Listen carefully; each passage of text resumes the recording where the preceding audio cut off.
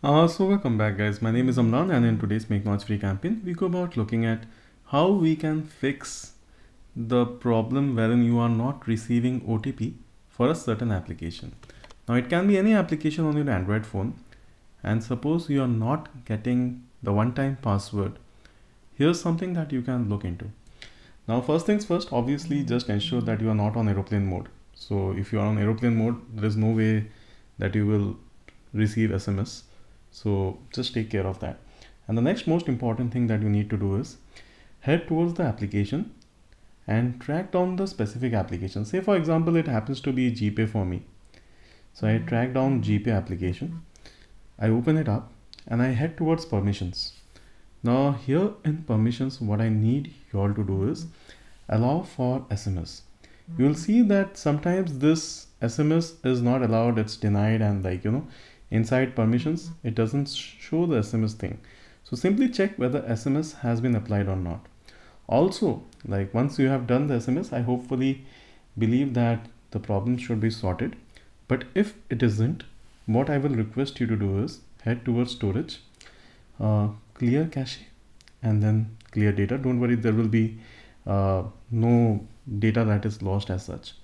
Now again head back, and now you can try doing the app verification process or something else which requires the SMS to be sent as a part of the OTP verification thing, and you should see that it's done.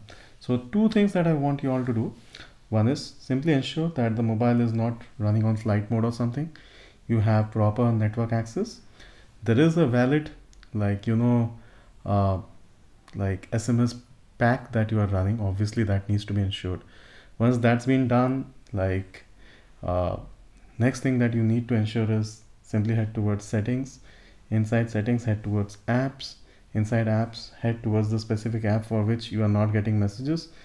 Go there, check for permissions and check whether SMS permission has been given or not.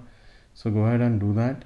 Once the SMS permission has been given, give other permissions also which you may find is important. Next, also what I advised was head towards storage, clear the cache, clear data, and every other thing. Now if all of this fails, what you can also do is head towards general management, and here head towards reset, and then reset network settings. Do it for the SIMs that you have, prompted for screen pattern, tap on reset. So once you do this, once the network settings have been reset, sometimes people say that any network related issue, which also obviously includes SMS and phone services, they also get sorted.